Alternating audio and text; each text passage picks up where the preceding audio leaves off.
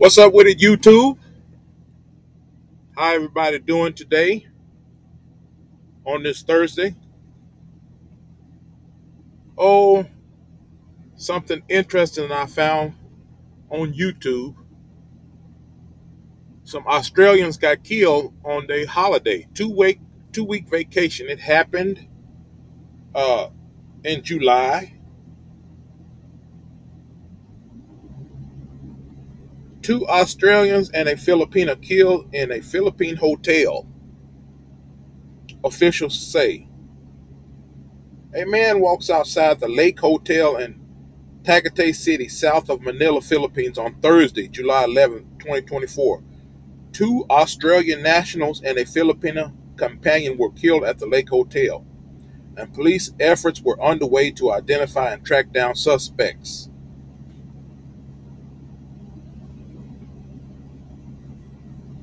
Tagaytay, Philippines. Two Australian nationals and their Filipino companion were killed in a hotel in a popular resort city south of the Philippine capital, Manila, and police were trying to identify and track down the suspects, officials said Thursday. A hotel worker found the bodies of the victims, whose hands and feet were tied, in a room at the Lake Hotel in Tagaytay City on Wednesday, according to police statement. The Australian male victim's throat was slit with a sharp object that may have caused his death, while the two women apparently may have been suffocated using a pillow.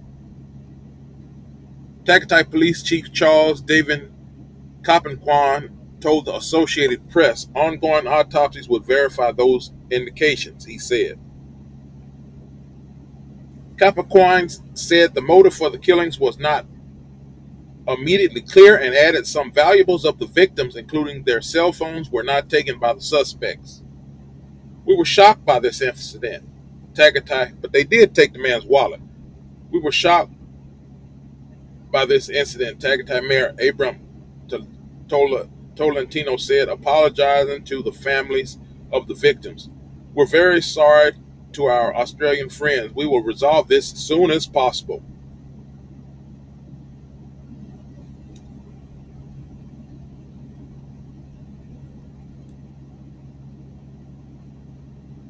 The victims were believed to be a man in his 50s from Australia, his Philippine-born partner who had acquired Australian citizenship, and her Filipino relative.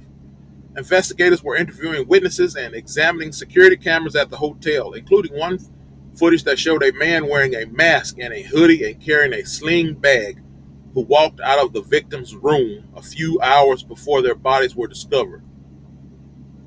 Kapakwan said. This vehicle passes outside the Lake Hotel in Tagaytay City, south of Manila, Philippines, on Thursday, July 11th, 2024. So I think this happened July 11th. Two Australian nationals and a Filipino companion were killed at the Lake Hotel. A Filipino relative of the Australian woman told the AP that the Australian couple flew from Sydney to Indonesian resort island of Bali for a vacation that headed to the Philippines Monday to visit her two children from a previous marriage in the country. The Australian couple was supposed to fly back to Australia Wednesday, the day they were killed, but decided to briefly take a vacation in Tagaytay, said the relative, who asked not to be identified for security reasons. Tagaytay, about 60 kilometers, 37 miles south of Manila, is popular among local and foreign tourists who flock there for its cool weather and to view one of the world's smallest active volcanoes nestled in the middle of the lake.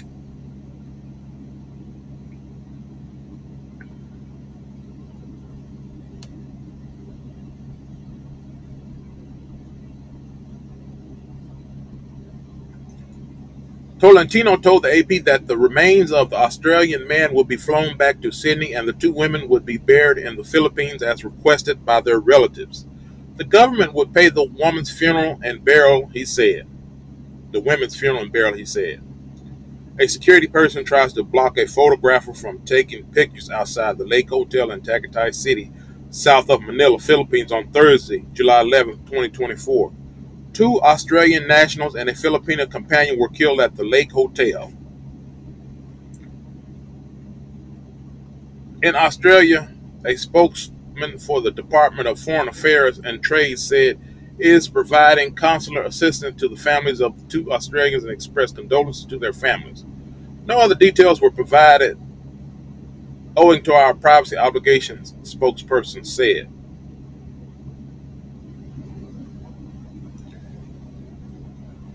So, folks, Australian, his Filipino wife, and his Filipino wife's daughter-in-law were at a hotel in Manila. Somebody got in there. I got some videos that I'm going to have at the end of this so that you can see where they say the guy came in the window, but they had a hotel. They must have been licking up and tired as hell. They didn't hear that man coming in that window. Or maybe he came in the window, they were scared. I don't know. But they say they think he came in the window, and then the CCT camera, CCV or whatever the damn camera caught the man coming out the room, coming out of a different room. They seen the man covering his face up coming out later. Now, when you in a hotel room,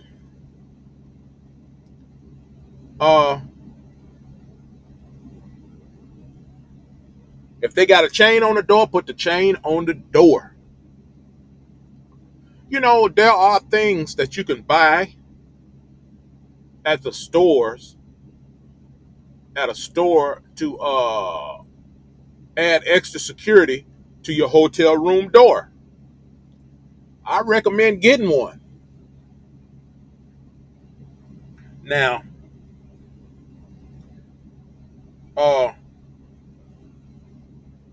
they think whoever came in there and killed him was linked to the third victim, his wife's daughter-in-law. That's what they say they think. That's what they thought. But come to find out, they say it was a old disgruntled employee that came in there and slit their throat. That's what they say. Came in the room and slit their throat. So I got that video too on there where they say that. It's going to be on the end where the guy's walking around in and out the room or whatnot. Now, we got in there, whether he came in through the window or through the door. I don't know. Help buy you a lock. If you're at a hotel, put your lock on the door. You can buy extra security locks. It kind of goes on the deadbolt.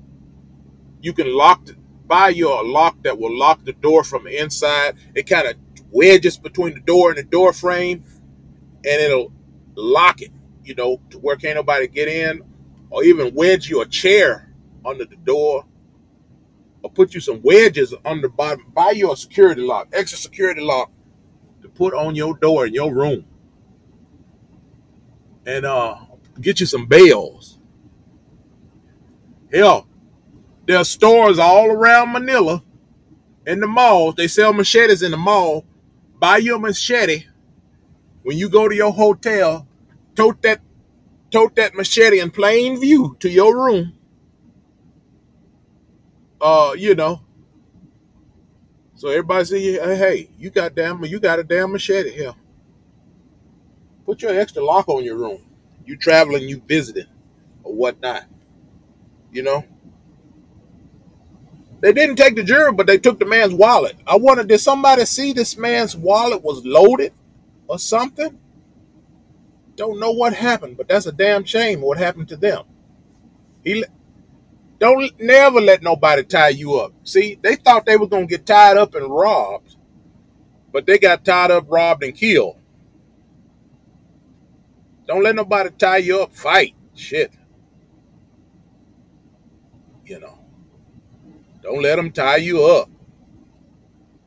Fight. If you're in your room, put the lock on your room. When I was in Calapan City at a townhouse, 3-bedroom townhouse, the master bedroom, which had a hot tub in it. The master bedroom had a deadbolt on it. We locked that fucking deadbolt on that room. So if anybody tried to come in that townhouse, they couldn't get in that room where we was because we had a deadbolt on it. Unless they tried to come through the room, through the window. And if they tried to come through the window, they was going to get chopped up like legion. Philippines sell machetes everywhere. You go into the mall, they have appliance stores and stuff. You walk around Philippines, you'll find somebody selling a machete. Buy your machete, take it to your damn room. Show it, have it in plain view. So mofos can see it. You know. So the guy turned himself in. So that's good. They say it was a disgruntled employee. The wallet must have been in plain view. Hell, he didn't get no cell phones or nothing. I don't know. How did he get the wallet? They say he got the wallet, but he didn't get cell phones or nothing else. If you going tricking up in Angeles cities, I've said before, get 2 rooms. The rooms is cheap. You can get a room $20, $25. You know what I'm talking about? Get your room and then get your room to trick in. Hell, get your girl, take her up there to the room. Well, condoms. It's not quite as dangerous getting a blowjob. But if you're gonna dip up into that old thing, put your condom on. If you're gonna dip down off into it, front or back, whatever you're dipping into, put your condom on.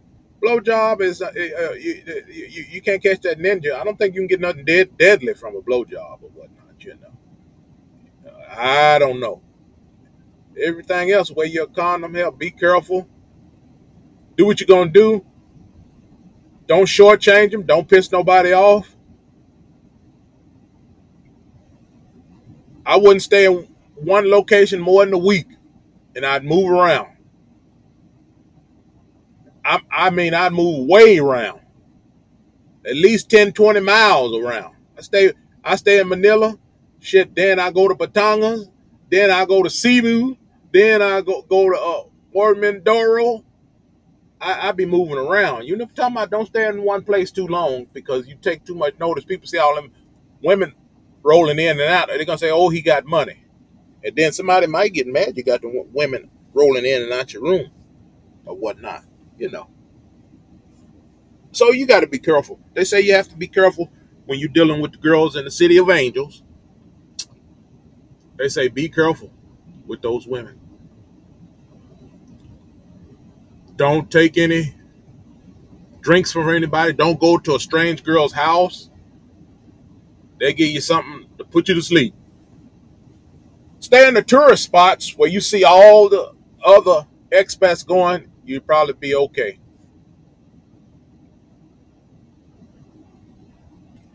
This is in south of Manila, towards Batangas.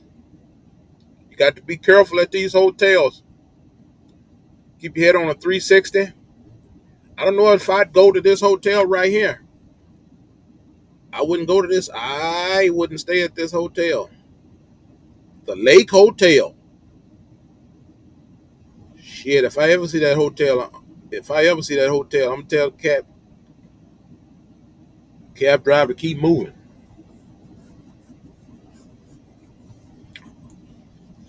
But they say it was a disgruntled employee. Okay, folks, here's the video about the guy who turned himself in. The family of an Australian man murdered in his hotel room alongside his wife and daughter-in-law in the Philippines say they are struggling to understand how anyone could be so cruel in hurting innocent people. Local officials confirmed on Wednesday that a man handed himself in to police after the bodies of David Jane Fisk, 57, and his wife, Lucida Barquin Cortez, 55, were found dead inside their Lake Hotel room in Tagaytay, south of Manila, on Wednesday last week.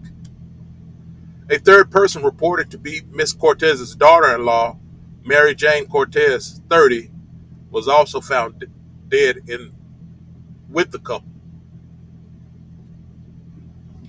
It is understood the man accused of killing the trio was a former employee of the hotel who wanted to get back at the hotel management. Ms. Fisk's daughters, Lucinda and Brittany Fisk, said they have been afraid and confused ever since learning their father had been killed. We have been living and continuing to live a nightmare until any of this makes sense, Lucinda told 9 News. For someone to take our father away from us so cruelly, it just doesn't make sense. We won't stop fighting until we find out why, and we won't stop fighting until we have justice for our father and Lucita. Brittany said she hoped nobody else will ever have to go through the nightmare her family are enduring. I am angry, I am really angry, and I'm scared. I don't want this to happen to anyone else, she said. A hotel worker found the victims' bodies with their hands and feet bound and packaging tape covering their mouths on Wednesday last week, according to police statement. If they bust up in there and want to tape you up, fight. He had to get rid of all witnesses. The daughter-in-law, he had to get rid of all witnesses. At first, they thought the daughter-in-law might have knew him. That's why they killed him. But they said it was a hotel employee. Maybe daughter-in-law knew the ex-hotel employee. I don't know. Tagaytay police, well, he could recognize him anyway. That's why he killed him.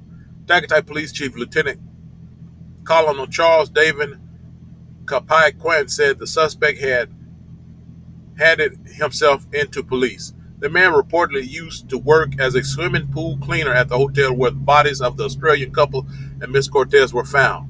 Mr. Kapay-Quinn told reporters at a press conference on Wednesday. Spoken again with the police chief here, and he was keen to stress that police are doing everything within their power to bring this case to a head and solve it and find this man. I can assure you that, as you see, Tagaytay is generally peaceful, generally safe, and you can see not only local tourists but also international, foreign tourists roaming around. But he wouldn't be drawn on a series of questions, including the last known whereabouts of the killer, whether they believe that he is still in this area, any other leads that they're pursuing, or any possible connections between the killer and the victims. No doubt these are all questions that the family wants answered as they continue their desperate fight for justice. But his walk is casual, but his face is covered. His identity still a mystery. Murdering Sydney couple David Fisk and Lucita Cortez, as well as daughter-in-law Mary Jane Cortez, at the upmarket Lake Hotel in Tagaytay, south of Manila. We are still investigating on that. Isa lang naman na possible entrance. Local police now suspect the killer entered their room through a window, briefly walking into the hall at 1 a.m. He wasn't seen again until 6 that morning. The victims found tied up with electrical cord and shoelaces, their mouths covered with tape. No jewellery or mobile phones were stolen, but David's wallet was missing.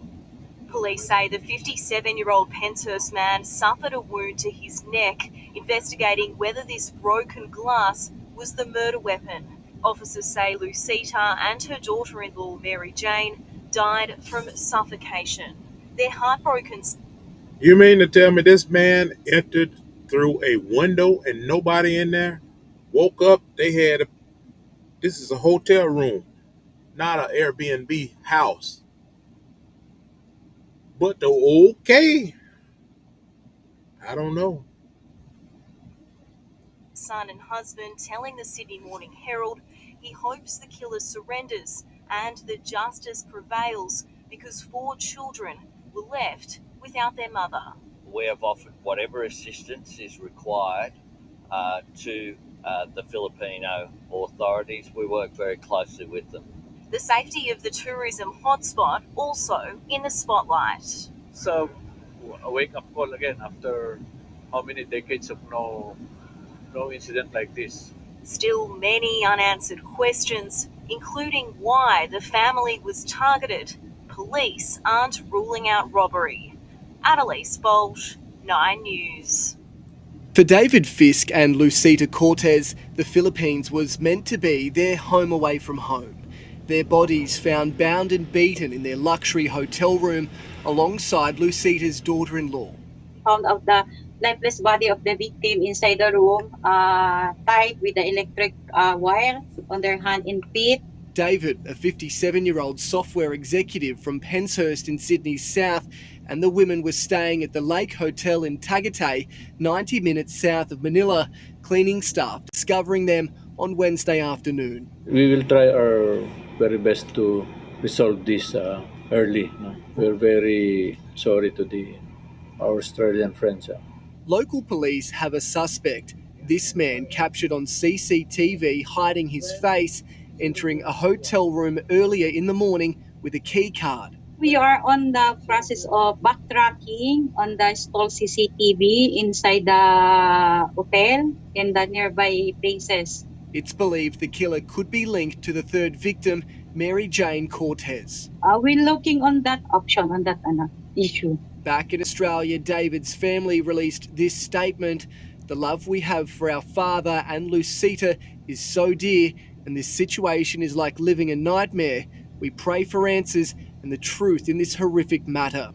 Friends and neighbours in Penshurst are shattered. For me, it's a really good couple. Very funny.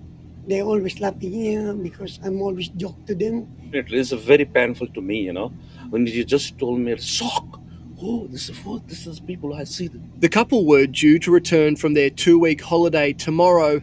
David was preparing to walk his daughter Lucinda down the aisle next month. James Wilson, 9 News.